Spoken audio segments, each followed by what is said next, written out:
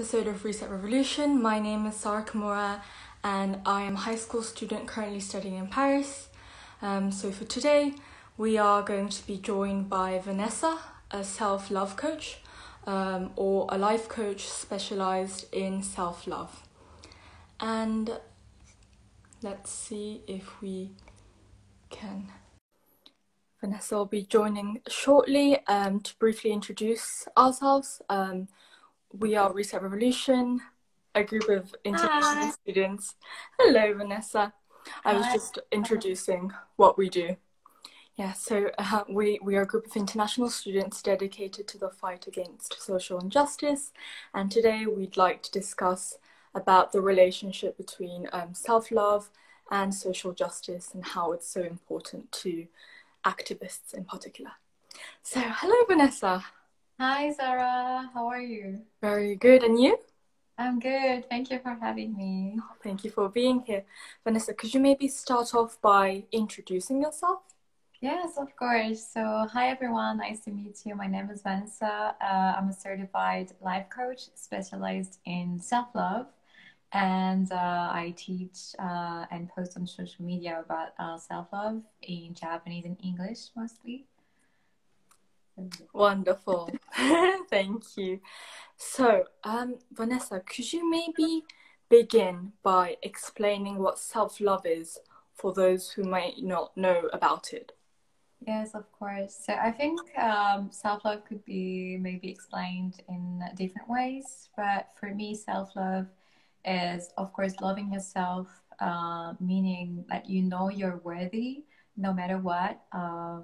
You're worthy, like unconditionally. You don't have to achieve big things to receive love. You're already worthy of love, and you have just as much worth as everyone else, and you have the right to be happy and to achieve all your goals and your dreams. Mm-hmm. Oh, that's so lovely.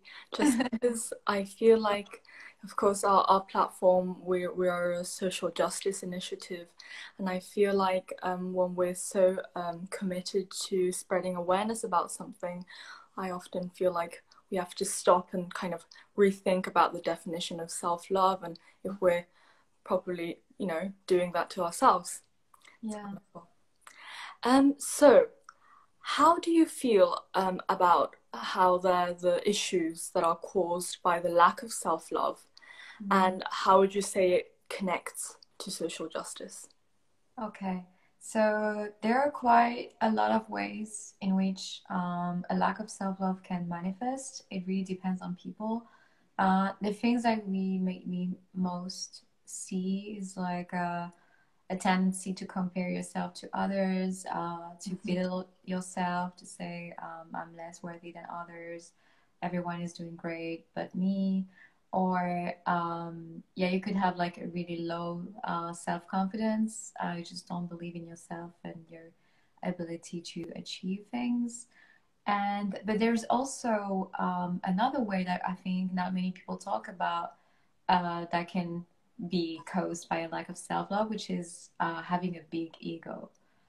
People who have like a big ego and who pretend to be really self-confident when in fact it's just like a mask just to show that deep inside they don't really believe that they're worthy of love. So to really like reassure themselves that they are great because they think they're not. They try to like show off and think they're better than others.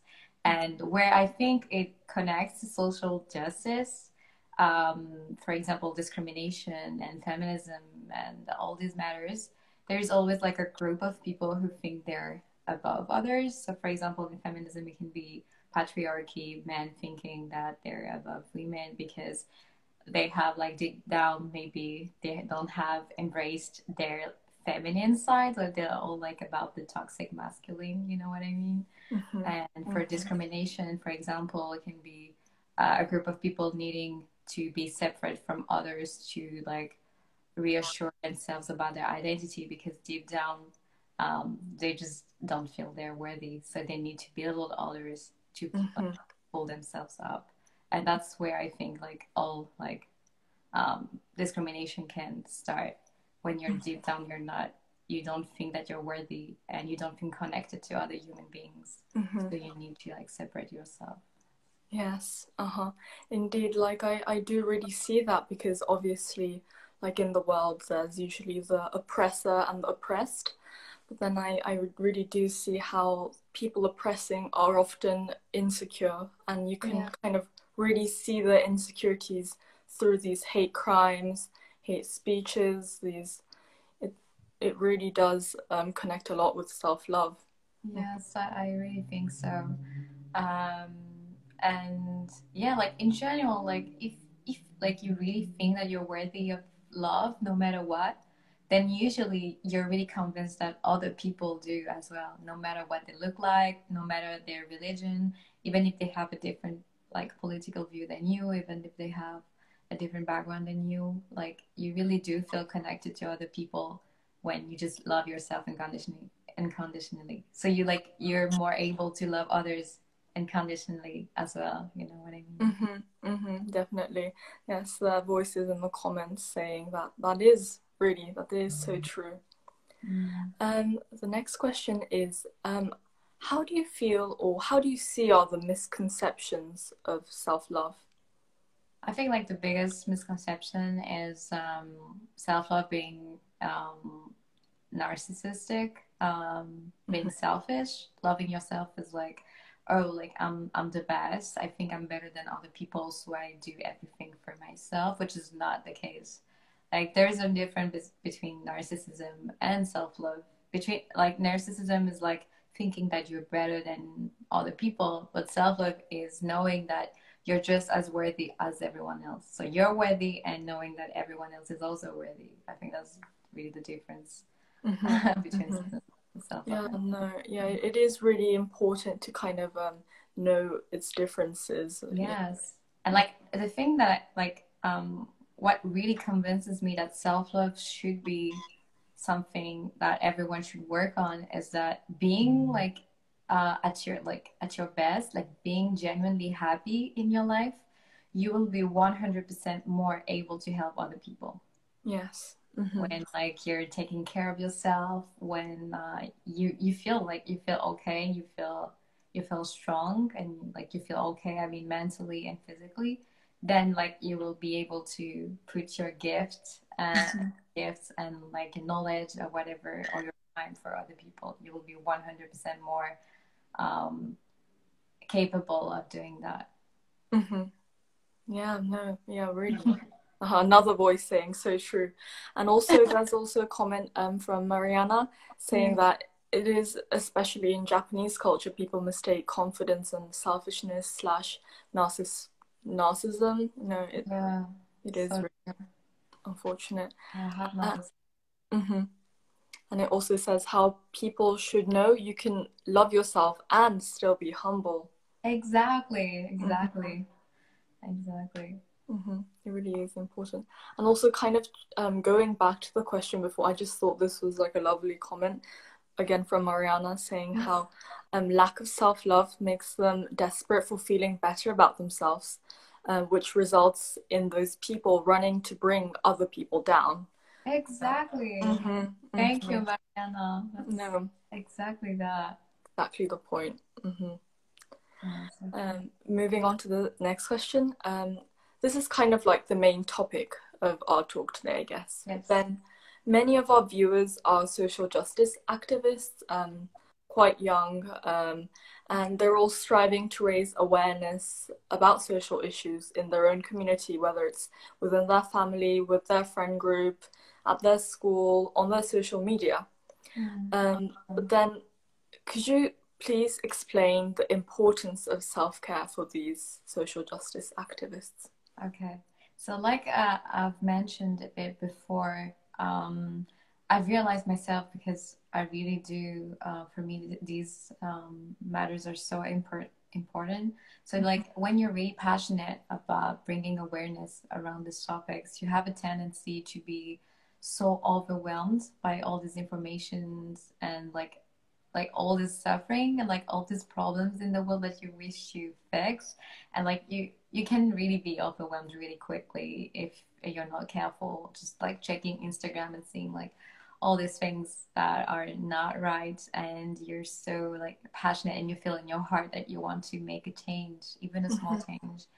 But like if you are not careful, you will be so overwhelmed yourself, and you will have a really hard time even processing all the information. And that's why self-care like comes in the picture, because if you do take time to actually take care of yourself, make sure that your mental health is okay, you're taking some time away also from social media, just process everything, because it's really heavy, like everything that's going on. So just process everything.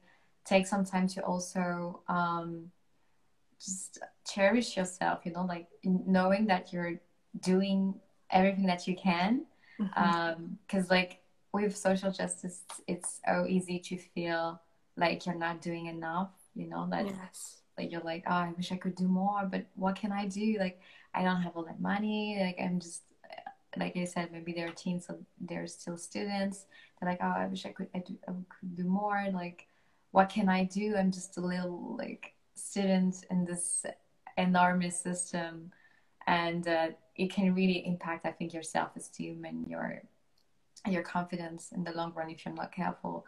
So know that you're doing amazing. It's already amazing, the fact that you're so passionate about it, the fact that you're actually educating yourself on these matters.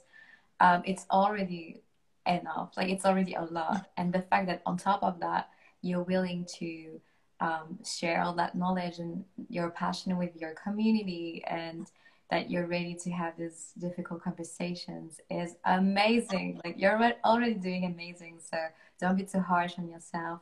And like know that you're allowed to take some time off too. You don't like to be a good activist. You don't have to be every day like on social media, every day like fighting every battle. It's okay to choose your battle. It's okay to rest. It's okay if you don't want to talk about it too. You don't have to be like a speak person like every minute of the day. You know what I mean? I know you like some people can really like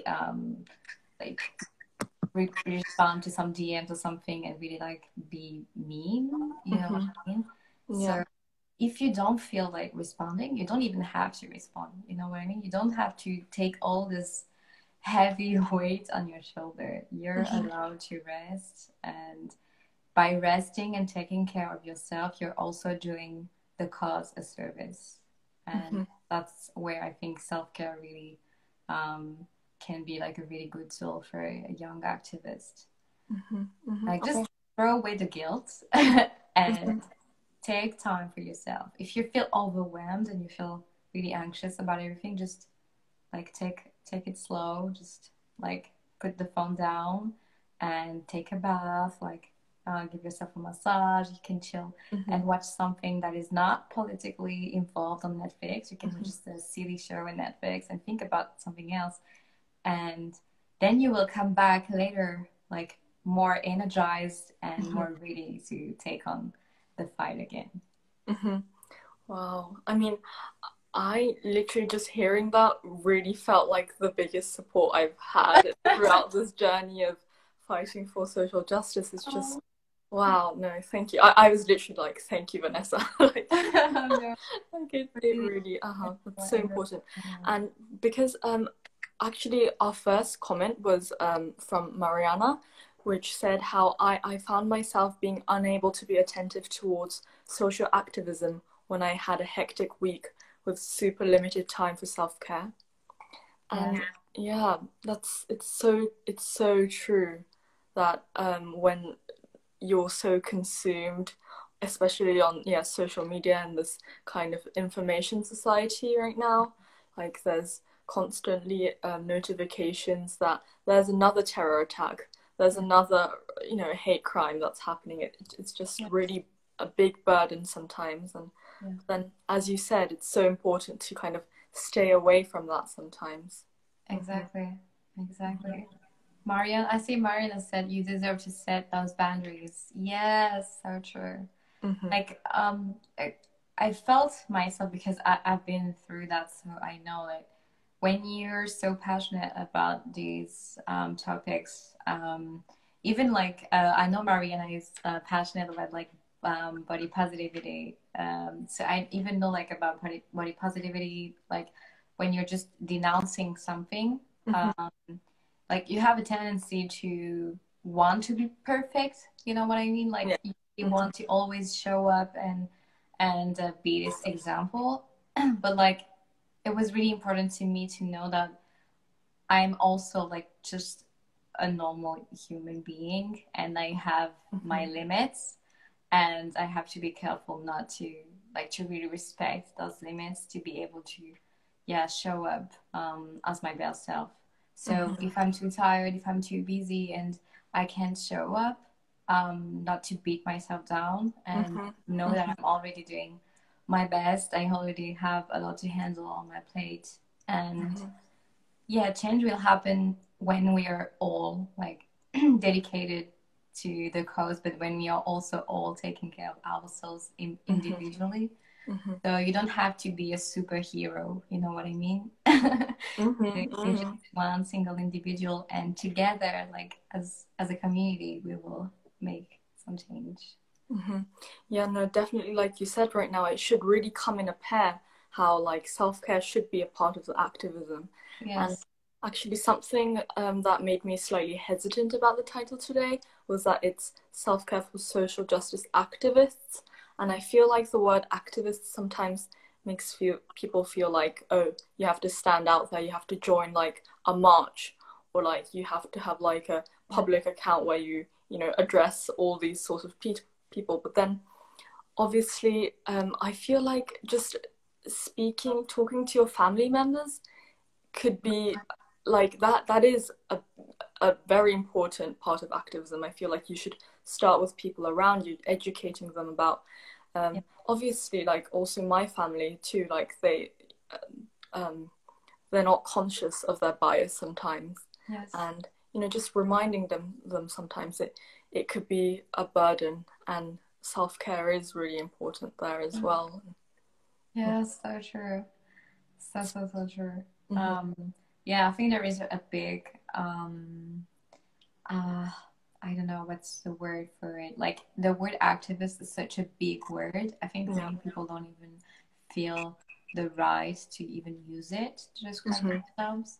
But I think it would be serving the cause to really loosen the definition of the word, because I think just like you said, having this very difficult conversation with your family and your friend is already like an act. So it's already like an act for the cause. So you're already being active in some way, and you're an activist, baby.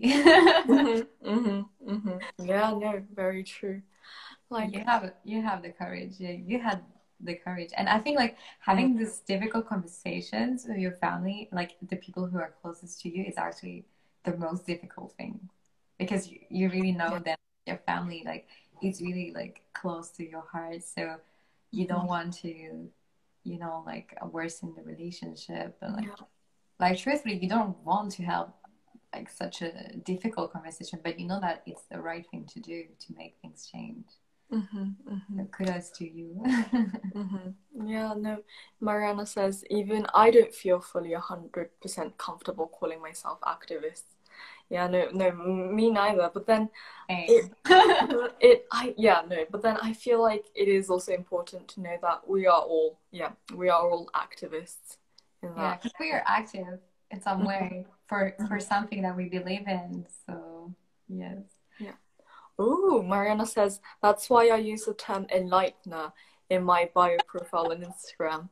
But now you both inspired me to be more comfortable with calling myself an activist. Oh, I love you, Mariana. I love the word enlightener too. Yeah, no, that's wonderful. Enlightener. I might actually switch up to that sometime as well. But then I feel like listening to all this connection with self-care and social justice, it kind of reminded me of the time when there were lots of Asian hate crimes around, and I feel like when you relate to the people who are being attacked in particular, it often, it like looking at social media, talking about it is sometimes like it's just such a big strain. And that was when I had to kind of take a rest from social media for a bit. Then just I feel like if I knew then that, because I had a period where I felt really powerless for not doing enough. Just, cutting myself out of social media isn't going to prevent another shooting from happening, or like, another elder in New York being, tripped over. So it's just, I had that really, yes, dark period in a way. But then I feel like if activists kind of continue to remind people that self-care should come as a part of activism, like sustainable activism, I guess. Yes. Yeah. Yeah, I love that word. So important, especially for teens. I feel we're Yeah, going through like a period of exactly. discovering things. Thank you, Mariana. So I love this kind of self-care, self-love environment over here. Yes, like especially as teens, like you guys, you're the future of this society. So to be able to really have long-term activism, like you said, like to for it to be sustainable, you really have to really learn how to incorporate self-care in your like daily life, so that you don't burn yourself out or you don't feel like, oh my god, like I can't do anything, I feel or feel powerless, like you said. Really have to make it a routine, like something that is really natural for you. Yeah.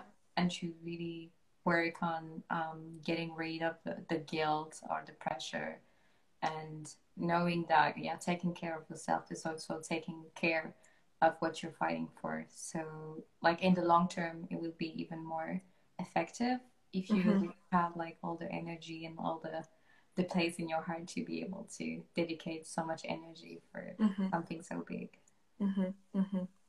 Yeah, no, very important. And here it says, I often feel powerless when I see other prominent activists being severely attacked, especially on Twitter. I often find myself dwelling in guilt for standing up for them on Twitter. Oh my god, yes. I really felt that. Yeah. Yeah, no, it is a real burden when it, but then I guess if there's that sense of community and kind of, obviously Mariana feeling like, she's, part of this together, I think that kind of is a way of empowering each other. Very important. Exactly. And knowing that like in the long term, as long as like you're proud of like what you're doing, as long as you're living a life that you're proud of, you know that it's the right thing to do. Like really, like you don't have to feel guilty for it. You know what I mean? Like sometimes I really do think about, oh my gosh, should I really share that much about like all these issues? Like because I have had problems in the past, people DMing me, especially last year with like all the march for Black Lives Matter. I really posted like a lot, and I've had so many DMs of people telling me that they didn't feel comfortable like seeing this, and I should be more mindful of how I make people feel. And I was also sharing a lot in Japanese too, and these DMs were mostly in Japanese. So I was like, like I know, like for me, it was the right thing to do, and so I didn't feel guilty about it. But that really made me think that when you point to something that is taboo, that is not usually talked about, it can really I don't know what's the word, but it can really upset some people and reflect to them something that they maybe didn't want to think about. And I guess like for so many people, when they get on social media, they expect to see something perfect, you know, like they went to see maybe celebrities on their vacation or something. So when they see something as real and as raw as that, yeah, I think it can upset many people. So that's why it's also important for you, like when you share those posts, to be aware that yeah, it's not gonna it's not gonna appear like the right thing for everybody, but in your heart, if you know that that's what you want to do and that's what it's important for you, you have the right to use your social media account like you want. You know what I mean? Like Yeah. nobody can tell you anything about the way that what you post, like how to like the way you use your account. It's your account, so if they don't like it, they're free to unfollow you or mute you or whatever. But like, yeah, at the end of the day, if you're proud of what you're doing and if it's important for you, um, yeah, just do it. Like, would you have like regrets not doing anything in the future? If like you're saying, like if you think about it and you like in 5 years you'll be like, oh, I wish when I was younger I spread the word more, or I was more aware of that, or I wish I had that conversation with my friends back then you might consider starting maybe sharing it now so that Yeah. you don't regrets. Yeah, if it's important to you, you don't have to. You don't owe anyone. You don't owe anything to anyone. That's basically what I want to say and what I've been telling myself. Like if it's important to me, then like my friends that I may like watching my stories should understand. If they don't understand, then maybe they don't really know who I am deep down. They don't know. Yeah, no, So. very true. Over here, Mariana saying how I find it funny when, I find it funny when people find actual real world problems uncomfortable. I mean, imagine being the person being affected by them in everyday life. Exactly. So true. And Exactly. if people don't like what you post, they can simply just unfollow and go on with their lives. Yeah, people. Exactly. Yeah, I feel like there's a stigma around kind of like unfollowing or not, or you know. Yeah, you don't like if you don't like it, you don't have to like be mean about it. Like if you see this person is passionate about this social injustice and they want to talk about it, and I don't see why if you think it's not necessary, why would you go into the DMs to be like, I think you're wrong? Like if it's a close friend and you think they're wrong for like actual reasons, like if you have facts, I think it's healthy to have a debate. Maybe it's like someone that's really close to you, someone who is like willing to listen to you. You know what I mean? Yeah. Like willing to have like healthy, real debate. Then yes, I think it's healthy to actually have a conversation with them. It's not a waste of your time and energy if of course you feel like talking about it. But like if it's just like plain mean DMs, I think you should protect your energy, probably. Yeah, DMs that kind of show their insecurity in a way. Towards they feel yeah, because I realized they feel personally attacked. That's what I picked up on. Yeah, They or feel otherwise they wouldn't, right? targeted, even though wasn't about them. It was just about some problem, but they feel targeted.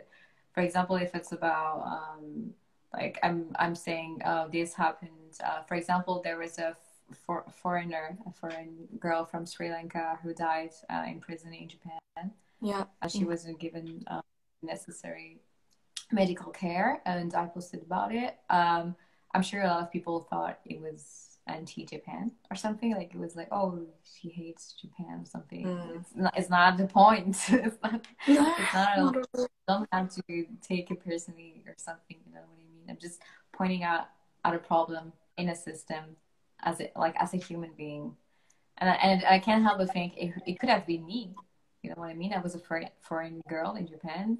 What if I had if I was from a poor country and I didn't have the means to continue my education in Japan, but I also was if I did went back to my country, I might have been into like deathly danger. What would you do if it was you? And I think that's like where empathy is really important. Not to think like from your own perspective, but really think about like the other person. Because like yeah, like Mariana said, why does it make you uncomfortable? What if it was you? Would you like other people to care? I think yes. So like so Yeah, no, be more like uh-huh. empathetic. Yeah, like I always do that. I always try to put myself into other people's shoes, and I was like, yeah, if I was them, I would want people to talk about this story. If this happened to my family, if this happened to my community, I would want people to share, at least share about this story so that they know what happened. This is the least I can. Very, very true. Actually, moving on to our final question. Vanessa, do you hear me? Are you there? Yes. Can you hear me? Okay, perfect. Sorry. Your screen was frozen for a bit. But then, finally, what would you like our audience to kind of take from this interview? Okay. What I really want them to remember is like what we said. You deserve to take care of yourself first, because it's going to really serve the cause that you're passionate about too. So don't be too harsh on yourself when you feel really overwhelmed. Like just take a break, put the phone down, and have some me time. You can read something that you like, you can listen to music, you can dance the stress away, you can take a bath, or you can talk to a friend, someone that you know understands you and shares similar values. It's also important, if you're passionate about these topics, to have like a like-minded community of people who can understand what you're going through, so that you don't feel alone. Because I think it's really easy to feel really lonely when you're so passionate about these topics. And yeah, love yourself. You deserve to feel good and safe, and it's amazing what you're doing, but know that it's important to have balance in the long term for it to be sustainable. You're doing amazing. Yeah, no, beautiful message. Thank you so much, Vanessa. It really is. I think No, because our followers, are very. I hope it inspires. Definitely. And I feel like we can now move on to Q&A section, maybe. Can you hear me, Vanessa? Or am I frozen? Oh, I mean, I think Vanessa's Wi-Fi is not at its greatest, I think. But, I think the message just that Vanessa has told us here is just very important, especially for teenagers who are the majority of our audience. Oh, I feel like Vanessa's network is getting worse. I actually had this question I wanted to ask her about what inspired her to become a self-love coach. But what can we do? Vanessa? Oh, it's Vanessa, you're back. Yes. Oh, Yeah. perfect. Thank you, Yes. Vanessa. Sorry, I think your Wi-Fi was a bit unstable. Am I right? Oh no. But you can hear me It now? was fine. I'm so Oh, sorry. really? Yes, I can hear. No, Yes. no problem. Yeah, no, you're back. So I actually did have a question. Like now it's just Q&A corner. So if any of you have a question, or if you want to pop in what you thought about today, or if it applies to you, Okay. yeah, please just put it down on the comments. And Vanessa, can you kind of share briefly about how, or like what led you to become a self-love coach.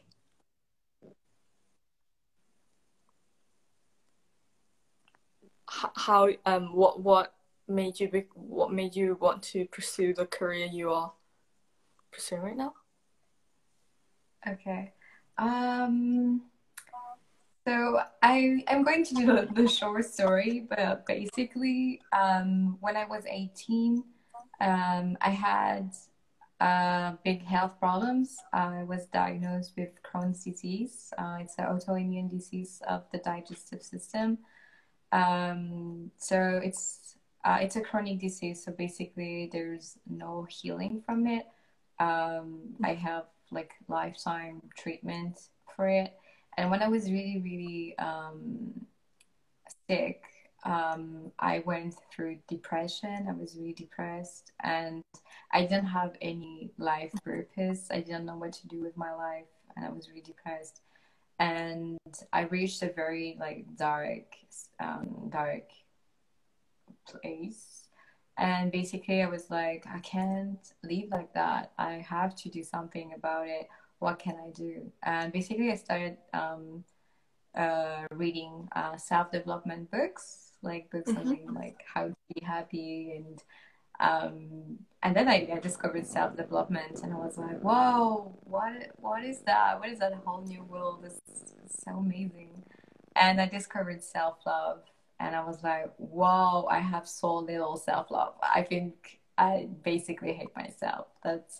And like when you hate yourself, I think it's at the core of like so many problems in your life. It's gonna impact everything, like your work life, your relationships, just how you present yourself to the world, your confidence, everything. So when I realized that, like the deep down, like the deepest problem that I had, that it was like how I saw myself, basically. I started working on my self love, basically. And after like 6 years of practicing self love for myself, I'm seeing like such a huge transformation in my life. And I was like, oh my God, I wish everyone knew that. And basically, when I was in Japan, I was mainly a translator. And I was so unhappy because I felt like I didn't help people like I wanted to. I was talking about self love like on my blog and stuff, but I was like, I really want to do this full time. I really want to dedicate my life for people and like to help them with self love and learn what I learned myself and teach them what really changed my life, basically. So I came back to France and I did a life coaching training. And yeah, I just started right now. I got my diploma last month, and now I'm excited to teach self love to people, to more people. So yeah, that's basically my story. Oh, that's so lovely. And I feel like just when you said how you felt like you weren't helping enough or when you were a translator, I feel like that's also something that kind of merges with social justice activism. Going back to our topic, you could feel like you're not doing enough, even feel like your limit is too low, then it is really important to kind of take a moment, like you've said. And know that like life is long. Like you don't have to do everything at once. You can take your time to if you feel that in the long term, what you want to accomplish, for that you need to go to college. Don't feel guilty for being a full-time student and not being able to post more on social media, because in the long term, you might, like with your knowledge, you might be able to help even more in the future. So if you feel like education is really important to you, don't feel guilty that you're not like a full-time activist yet. It's okay. You know what I mean? Just do at your own pace. It's what is important. Oh, it's so lovely. Thank you so much, Vanessa, for joining us today.